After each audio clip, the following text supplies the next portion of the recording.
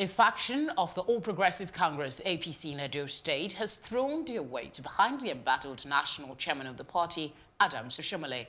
The group spoke to newsmen in Benin City, the Edo State capital, saying they are fully behind the national chairman and those vying for his removal are wasting their time. They also want the National Executive Committee of the party to intervene in the crisis with the state APC, accusing the state governor, Edo APC, of running the party like a private business. Oshiomole remains the national chairman.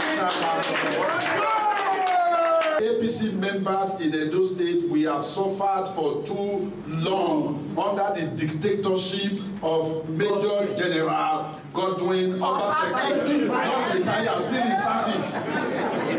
The national leadership should not wait for all of us to be crushed before they come to our aid. It is time they must intervene in what is going on in the party in Edo State. As of today, I can reliably inform everyone that the appeal process has been initiated, and what happened yesterday, what happened yesterday will become a history and a nullity by the process of the appeal that has been initiated today. There are many things we could say about that ruling, but we will leave that for now.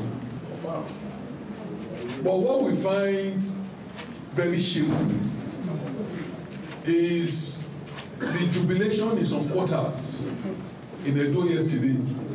We have said it over and over again that our disposition to peace should not be mistaken for weakness.